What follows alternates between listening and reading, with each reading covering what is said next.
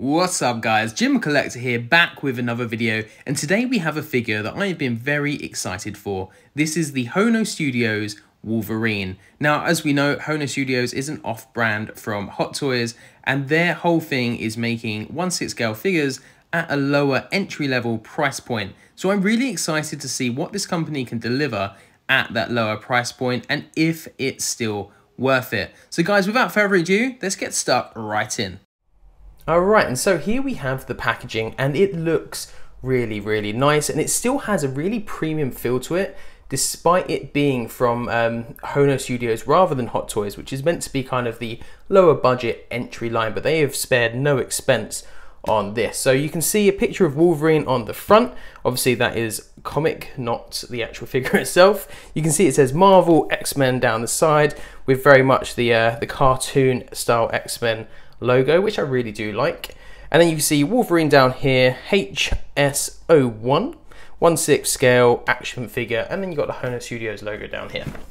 To the side, we've got more of that classic yellow X-Men colour, along with the logo again. And then we can see a picture of the figure himself, along with some effects there. You've got some warnings and some kind of special features and stuff down there, as well as the Disney and the QR code. So yeah, there we go. That's all the packaging. Now, my favorite bit about this is how this bad boy opens. You slip up this bit and you slip this bit up here, which reveals inside our first bit of cardboard. So this is quite nice. Now it has a little explanation of what Hono Studio is all about, which if you want to read that, I'll leave it here for you to pause. But that is a nice little included bit here. To get this out, you just slide it out. And if you flip that over, you have your instruction manual, which is really nice. I like how they've included this as part of the packaging, and it carries on that kind of comic book style feel throughout the whole unboxing process. So far, this is a really nice premium unboxing experience from Hono. And there we have our first look at Wolverine himself. Let's slide this tray on here. Down below, you can see that is the backdrop, which straight away I can tell feels it's cheap plastic, but that's not too bad. I don't think I'm going to use this really anyway. And if you don't have a comic book, you can cut out this backdrop here, but that will destroy the box, just so you know. So I'm definitely not going to do that. But it's nice that you get that option. Alright, so let's get this bit out of the way. So this is the backdrop to the base, which I suppose you don't have to use with the base, but this is kind of a big feature of it, where you put in your comic book.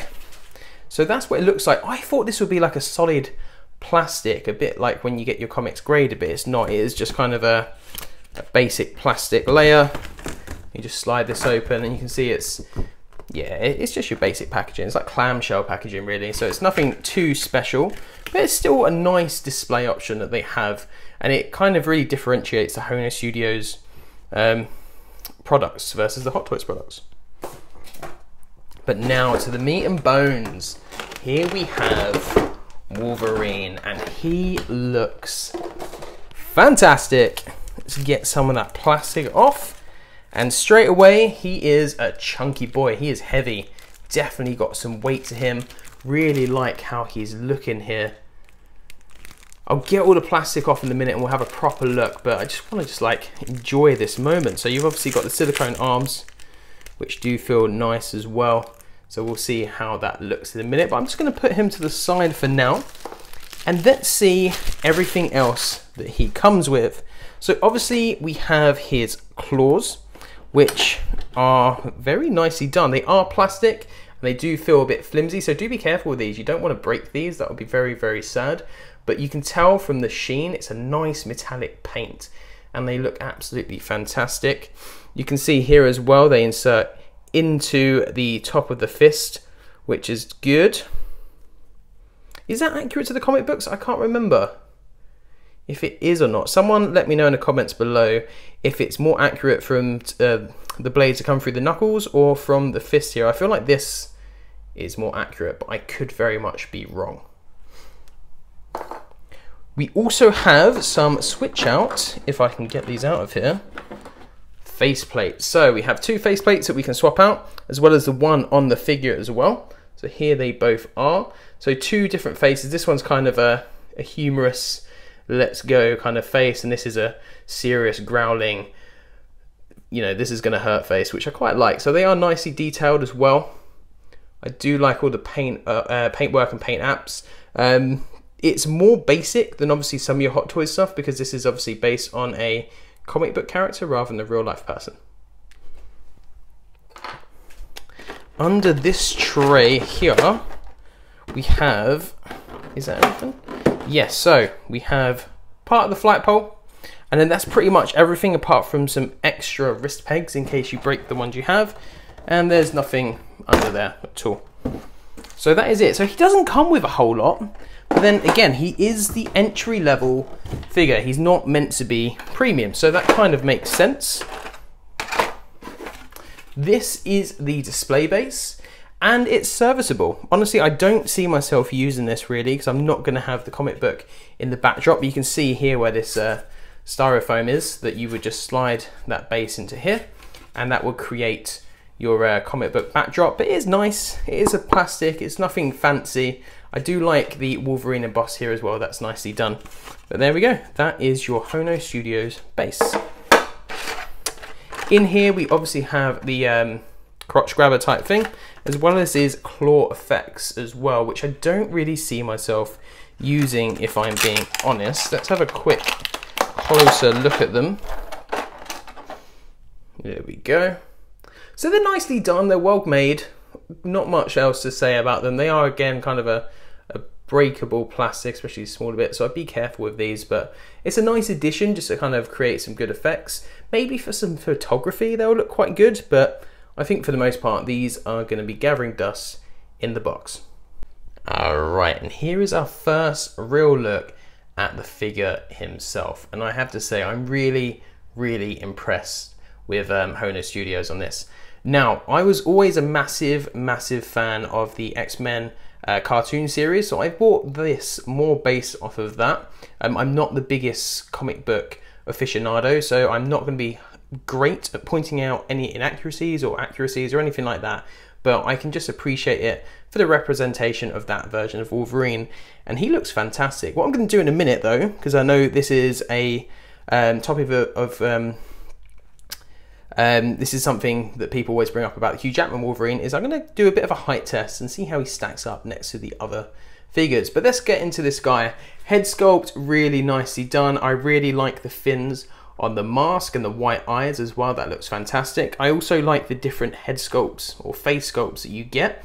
It will really help posing, and it'll be great for some photography as well. So I'm excited and eager to get into that. And I just like the whole design. Now, obviously his outfit is fabric here.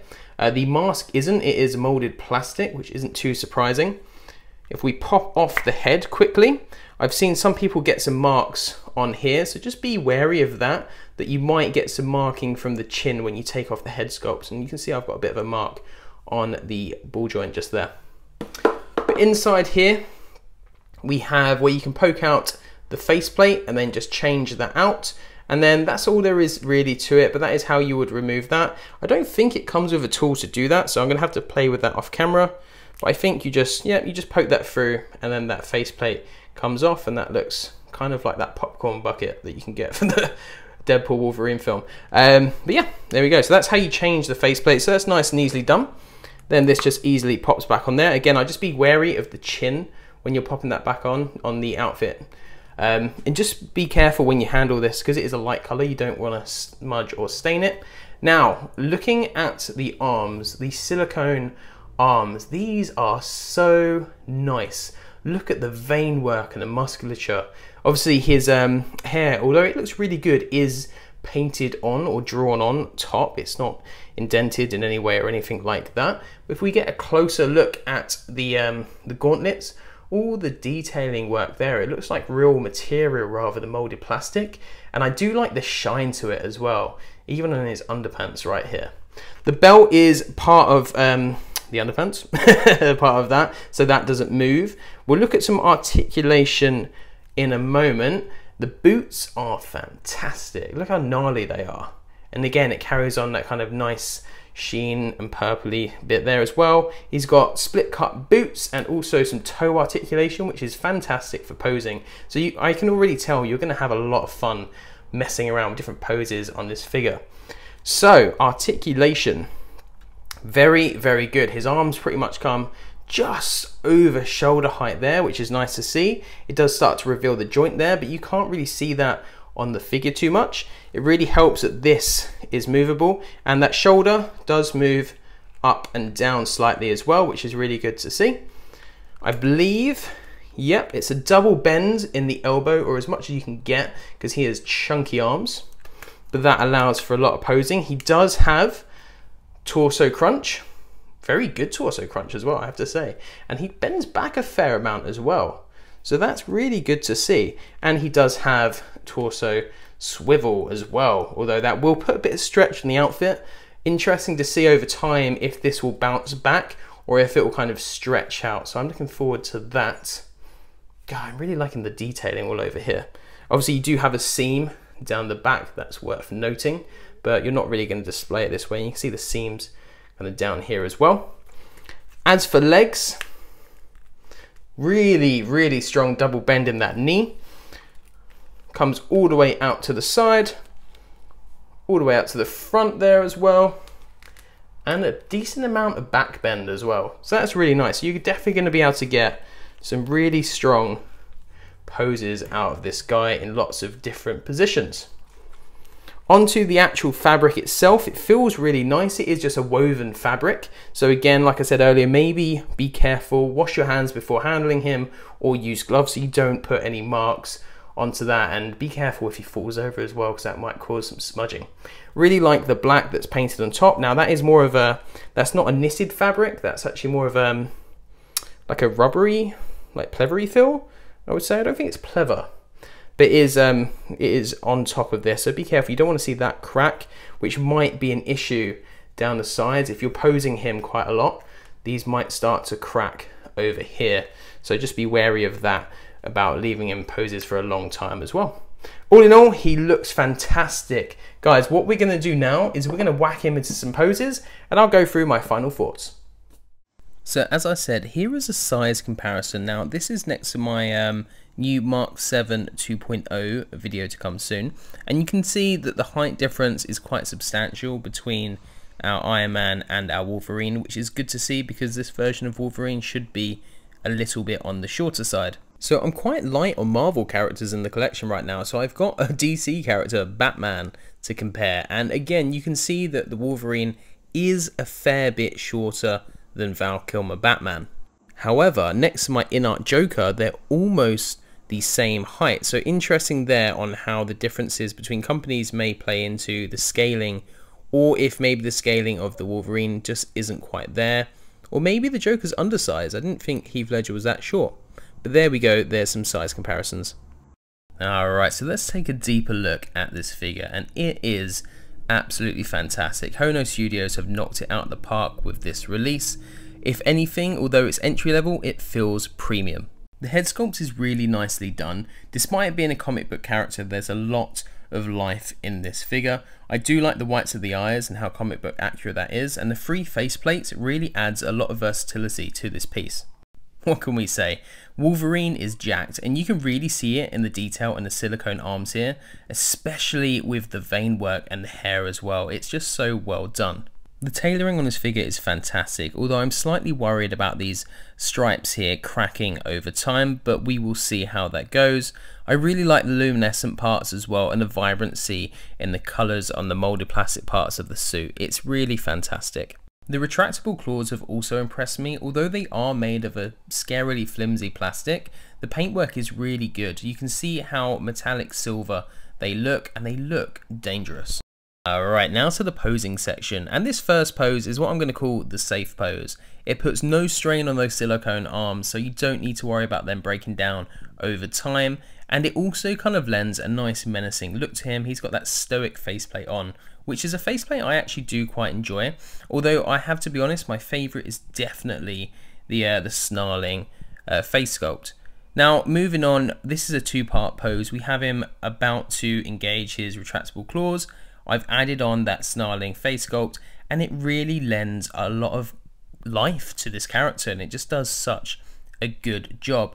In terms of posing, this is a dream to pose. It's so easy. Those arms with the double bend, the knees with the double bend, the articulated toes, the ab crunch on this guy just allows it to work so nicely.